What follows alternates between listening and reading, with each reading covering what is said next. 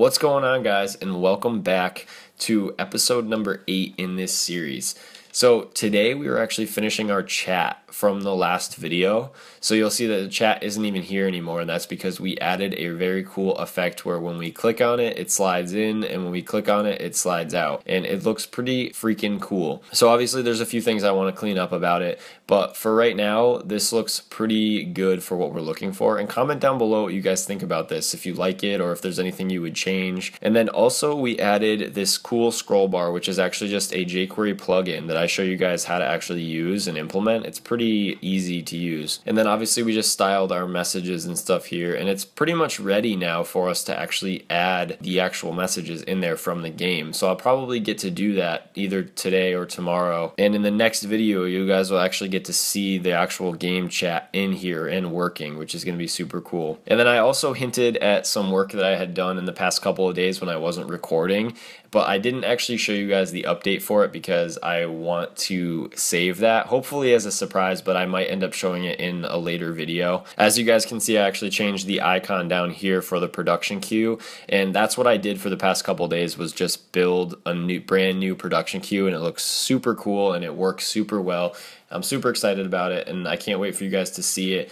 And hopefully, like I said, I want to keep it as a surprise for the actual release, because if I show you guys everything, then there's not going to be anything to surprise you with. So just hang in there, and maybe I might show it in the later videos if you guys really want to see it. But in any case, I hope you guys really enjoy this episode, and be sure to leave me a like down below if you are enjoying this series so far. That really means a lot to me. And subscribe to my channel if you are loving the content. And now let's get started with finishing this chat. Alright guys, so here we are at the beginning of this video, and I'm just going to go ahead and get started. So the first thing that we're going to be doing, let's take a look at our Illustrator file. So we're obviously going to be finishing up this chat, and right here there's a few things we want to add. So we basically would just want to work on this box right now. So we want to get this text actually in here and be able to, line them up correctly. And that's not too complicated. All we're really doing here is just adding text tags and then a span to color the name or whatever. But we can go ahead and add that right now. So I'm just going to first jump into our HTML file that we have here. And you can see we have our HD messages, which is where our messages are going to go right above the input. So let's just say here that we want to add, we could do divs, but in this case there's really no need. So let's do like H3 tags here, and let's say a name, and then we'll go ahead and say this is a message. Alright, so let's just see how that looks now on the screen. So what we can do here is actually use this plugin that I have right now, which is just a jQuery plugin for custom scroll bars. And so if we go ahead and let's just say we want to, well, first let's jump into the script. So in here, I'm already using this on the production mod, and I know I told you guys that I did work on the production queue, but I didn't want to show what I did just yet because I kind of wanted it to be a surprise. But for now, we're just going to use this plugin. So what I have here is I'm basically just creating a new variable, and it's a jQuery object where I grab that list scroll that we're using inside of the new production queue that I actually built, which is down here. So this is all the stuff that we're using for that production queue, and you'll see that this is the scroll right here, and this is where all the content goes for all your items that are in your queue. Basically what we can do is take the same exact thing. So if we jump in here, and let's just say we want to copy this stuff and jump into the game, so that when we load, we want that chat to actually init with that module. So actually, instead of doing a new function, we'll just put this at the bottom over here, and then what we'll do is we'll jump in and say that we want our, in this case, our chat messages, HD chat messages, to use this module. So we'll just paste that right here. And then I just made a custom theme that's just the game default, and it's really not much actually in that custom theme. It's just like I changed the color of one thing. The way the scroll bar looks is pretty cool by default, so it's fine to use that. And so now let's just take a look. Obviously nothing's going to happen because of the fact that this div obviously isn't scrolling right now, but what we can do, and actually let me show you guys where I got this scroll bar real quick. So basically I just went to Google, and then if you just do JavaScript plugin custom scroll bar right here. So I just clicked on the first one right here, jQuery custom content scroller. You can read through this. It tells you how to set it up. It's really simple. And then you'll see this is what we're doing with ours right here. So if you guys want to use this for your own stuff, it's super easy to do. It only takes like one line of code basically to get it working after you put in the files and everything. So now we have that HD messages, and obviously we don't have enough stuff in there. So what we can do is in our HTML here, we can just duplicate this line like a bunch of times just so we can see a ton of, oh, wrong thing. So we can see a ton of those pop up, and now you'll see our scroll bar actually comes up here. So now we're actually able to scroll inside of this div, which is super cool because I mean, like, that only took like a second to do. Obviously we have to fix like the margins and stuff on this, which actually it's pretty simple to do because what we can do is actually just set in our CSS. If we look at our messages, we've got the height here, but what we would want to do is we could just make the height a little smaller. So if we made it -45 instead and then just gave it a margin bottom of 10 pixels, it should look pretty good like that. So actually that looks a lot better, I think. So yeah, the text gets cut off obviously because we can't have it run all the way down anyways. And then we get our nice scroll bar with our nice margin in there, and that actually looks really good. And so I just want to see what it looks like with longer messages. So when you actually grab a message and, you know, just make it a lot longer, you'll actually have the content sit like this. So you'll see that it's a little bit messy with the line height, and also obviously we need some margins in here between these pieces of text because obviously they're like sitting right on top of each other. So what we can do is actually jump back into our CSS, and so we made an H3 tag for all of those. If we just want to do HD chat messages and then access those H3s, let's just give them margin top and bottom of like 2 pixels, and then we don't need margins on the left and right. But if we take a look, it should be a little bit more spread out now. So we've got a little bit more space to work with. I mean, we could go a little bit more on the margins if we wanted to. Like if you wanted to do 4 pixels, let's see. So we're starting to get a little bit more spread out, and it's starting to look a little bit better. So the other thing we want to do is, like, it looks kind of funny when the text is the same size as the name, because we want the name to be a little bit bigger than the text. And actually the text looks kind of big to me right now. But if we do a span there, and then we'll go ahead and just say that the H3 will have a font size of, let's say, 12 pixels for now. And then we're going to just do our chat messages H3 span, and we're just going to increase the font size for that span. 14 pixels, let's say. And let's just see what happens with that top one. So the top one, you can see the font size is definitely a little bit bigger than this one is because we only added the span to the first one. But actually, I think it could go a little bit bigger, and I think the font is probably a little bit too small. So let's try 16 and 13 and see how that looks. So I think it's getting there. I mean, it's probably still a little bit too small, but I kind of like the small text. It looks a little bit nicer to me. You can see that the multi-line looks okay too. The text might even need more spacing, but actually once we color the name, which let's do that right now. So let's say we wanted to get that purple text that we're using in there. So now we've got our purple name, and you can see purple's probably not the best color here because it's pretty dark on this dark background. So we could even use this blue color that we're using right here, which would be, you know, easy enough to grab for us. But see, that looks a lot better. I think it's bright enough, and it goes with our color right here. So I think that'll actually work for us. Let's try go back to our jQuery plugin just to check to see how they actually do scrolling, set the scroll all the way to the top. Oh, okay, here, I found it. So we have down here we have the methods for the plugin, and here you can actually use a scroll to method when you call the actual bar, and you can tell it where you want it to go. So I was right, they do have a bottom, and you have all of these that are just string types. So what we can do is use that bottom in this case. And what we want to do is make sure that whenever they open the chat that it would do that. And since we don't actually have all that functionality set up for actually using and opening the chat, I'm just going to set it to do that here. I believe I should be able to do that. Let's see. Okay, so what we would do in this case is just call a separate one. So after this, we would call just a scroll to, and then the string of where we want it to scroll to. And I believe that's all we need. So there's 3 parameters here, but obviously if we don't have any options, it shouldn't need us to pass any options in. So we should be fine with that. And you'll see, there we go. So as soon as it loaded up, it like scrolled us to the bottom. But just to clean this up, let's remove a bunch of these. And if we just have one, obviously it's just going to sit at the top because there's nothing to scroll. But we don't really have to worry about what it looks like with 1 or 2 messages, because obviously there are already a ton of messages in the game, and we never have to worry about there not being any messages in the chat.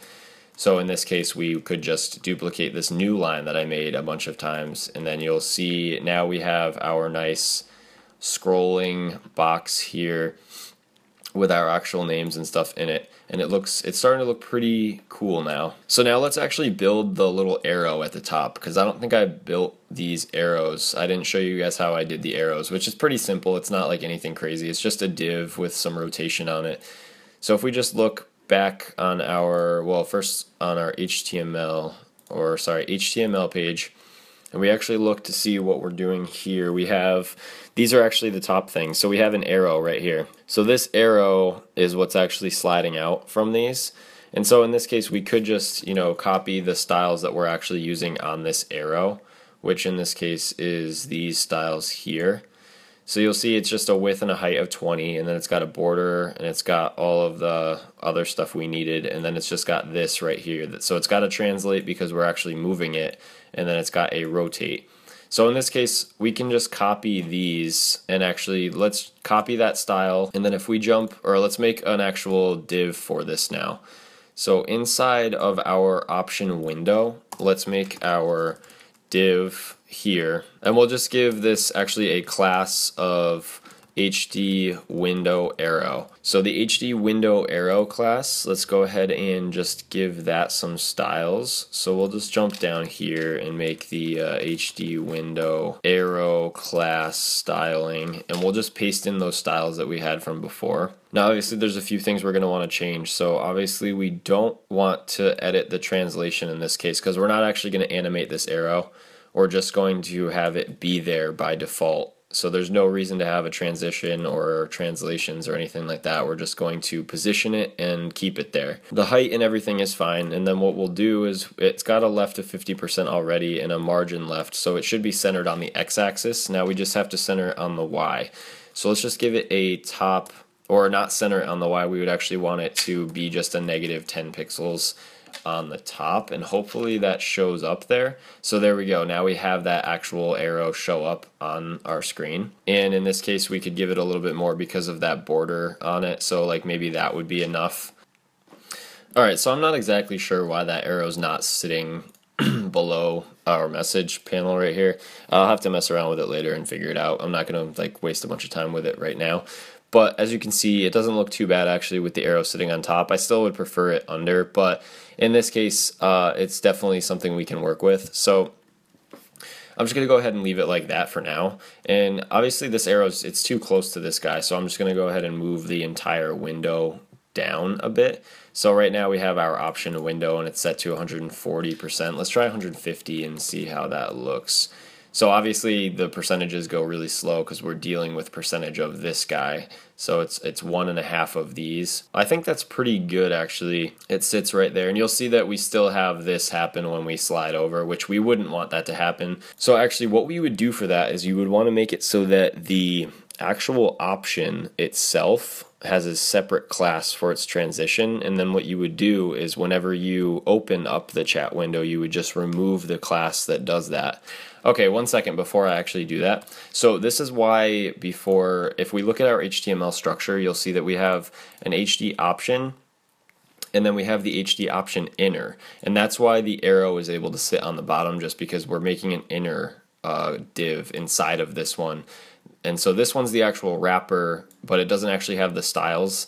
So this one is the one that has the styles, and then they're both sitting inside of the same parent, and then you basically just give the actual, or the arrow class, you give it a -z, so it sits under this inner one. So I'll end up doing something similar with the actual content for our window. that we have, but in this case I just wanted to explain that real quick. And then you'll see what we have for our styles is that whenever we hover over the option, which is that container, it's telling us whenever we hover over that, we want to edit this inner. So it would be simple enough to just do HD option and then define a new hover class like this, and then just say hover HD option inner. And what we would do is actually add these transitions and everything to that class. So what we would do is basically add and remove this class from our option here. So that would be how it would actually work. So we would get rid of this one, and basically all we have to do is take all the hovers we have and just add that hover class, or so just do dash hover to the end of these. And now you'll notice when we go back that this isn't going to work anymore, obviously, because we don't have that class applied. So all we have to do is copy this class, jump into our HTML, and just make sure that we give the options. So all of our HD options that we have here, we want to just give them, we want to just give all of these that class. So there's only 4 of them here, so we just paste those into all 4 of those, and then you'll notice now we have that back, which is super cool because all we have to do now is just add and we can just use jQuery in this case to add and remove these classes whenever we open up the actual content. Before we mess around with any of that, we actually want to build something that allows us to open up this chat. In this case, we would create probably a new module that actually manages the chat. But what we can do is just actually create that stuff inside here for now. So for right now, we're just going to do something super simple. I'm just going to have it so that when you click on this, it'll open it. If you click on it again, it'll close it. It's going to be a little bit different than that later, but for right now, it's just something we'll do quick. So the function, let's just do our toggle chat function down here. And what we're going to do is actually use this animation module that I finally get to show you. So in this case, what I'm going to do is just make a new global variable. And like I said, I'm probably going to end up changing this, but we'll just do a chat opened, and we'll set that to false. So we know that the chat is not opened when we start the game. And then what we'll do is go ahead and just edit some of our CSS in here. So we want to actually remove this window. So in this case, this window by default, let's say they're displayed none, and then just opacity of 0 because we want to fade this thing out. And now we're giving this thing a translation, but we're going to have to change this just because we're actually going to be animating the translation, so we don't want this to mess it up.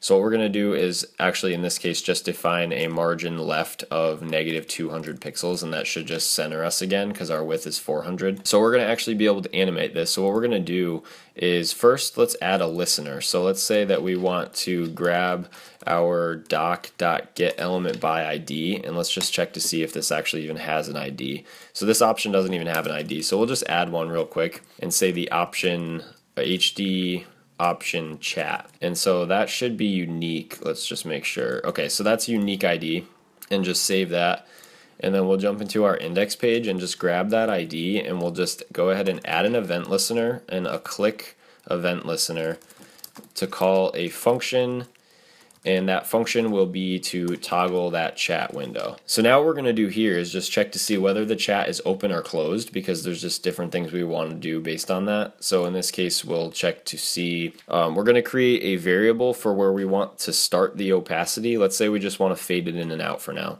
So let's say our start opacity equals, in this case, we want to check to see if the chat window is opened, then we want it to be start at 1 and end at 0. And then the end opacity, we want to check to see the chat if it would, in this case, if it's closed, we want it to start at 0 and end at 1 because we want it to fade in at the end. So now let's go ahead and use our actual easy animate, and in this case go ahead and just define a new, in this case our elements array, which in this case is just going to have our doc.getElementById and have that HD chat in there again. And then we're going to just go ahead and give it styles, a styles array, and a new style for the opacity, and a start of SO, and an end of EO, those variables that we just made. So that's really all you have to do in this case. So let's try this out and see if it actually works. So we click here, and now you'll notice that I made a mistake because obviously I added the animation to the button. So if we go in here, we want to add it to the window. So in this case, we could add an ID to the window, and that's probably the easiest way to do it. So we'll just do the HD window in this case is the actual ID for this guy, let's say. And then we'll go ahead and use that in here instead. So hopefully that'll work a little bit nicer now. Right, okay, so I forgot a couple things. So the idea here is that this is also displayed none besides just the opacity. So we are fading in the opacity, but it's not really going to do anything unless we actually display this guy. In this case, if the chat is opened, or I'd want to say if the chat isn't opened, we would want to get the chat window here, and we would actually just want to do a display and actually set it to block. So what that'll basically say is that if the chat isn't open, that means we must be opening it, which means we want to actually display it. So that'll actually give us a display now of block if we're actually opening the chat. So now if we try it, it should work here. So you'll see now we got that nice fade in on the text. And then when we click it, you're going to see that it's obviously just going to keep fading in like that. But now in this case, so obviously when we click on it, we're just fading it in every time. And obviously when we click on it again, we want it to fade out. So the idea is that at the end of this, basically just do chat opened equals not chat opened.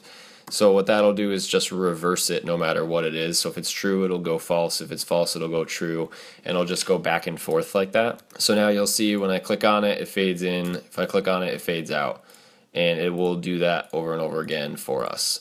And that looks pretty good now. So now just to make sure that that gets displayed none again when we're finished, we actually have an onAnimationEnd property that we can call, and at the end of the function we just want to say that, and the way I'm writing this actually isn't ideal, but technically you would check to see if the chat was not opened again, because this is going to reverse it, which means that it's going to be the opposite of what it was when this called. So it would technically be the same thing. So in this case, just copying this same line and actually just writing that here and just displaying none should work for us. So now if we do this and then we go ahead and click on it, it should display none, and you'll see it does because we can scroll over this stuff now. And so another thing I'll just show you real quick is adding another style to this. So we'll do inside of our styles array, add another one with the name for our transform. And now our transform is actually going to start, in this case, let's just use, if we wanted to animate the Y position, say for instance, so we actually have it slide down and then slide back up, we could do our start X position, and we'll check to see if the chat is open, then we want to start at 0. But if it's already open, let's say we want it to go to -100. And then we'll basically just do the opposite of that for the end position. So we'd start at -100 and go to 0. So now if we go ahead and add that in here, and we'll just do the start is the start X, the end is the end X, and then we add a correct to this because obviously it's not just an integer like the opacity. We actually need this to be a string value for the style because we need it to translate, and we can do a translate 3D. And then what we do to give this, we'll say 0 on the X, and then we do %V and then pixels. So what it is %V will get replaced with our value, and then we do 0 on the Z value, and that should give us what we're looking for. So there, now you can see that when we actually click on this, it'll slide down and then slide out and fade. It doesn't look that great because it's actually sitting on top of the header, which ideally we would have it sitting under the header. But I'll go ahead and fix that at some other point. But you can see that we got our effect going now, which is super cool. So we've got this sliding out and sliding back in, and it's starting to look pretty cool. So just to review for this video, we were able to get this animating up and down just by clicking on this guy. And then we were also able to put in our scrolling and get these things styled, which is super cool. So what I'm going to do at another point is actually add in all the Ajax and get the chat messages from the actual game displayed in here.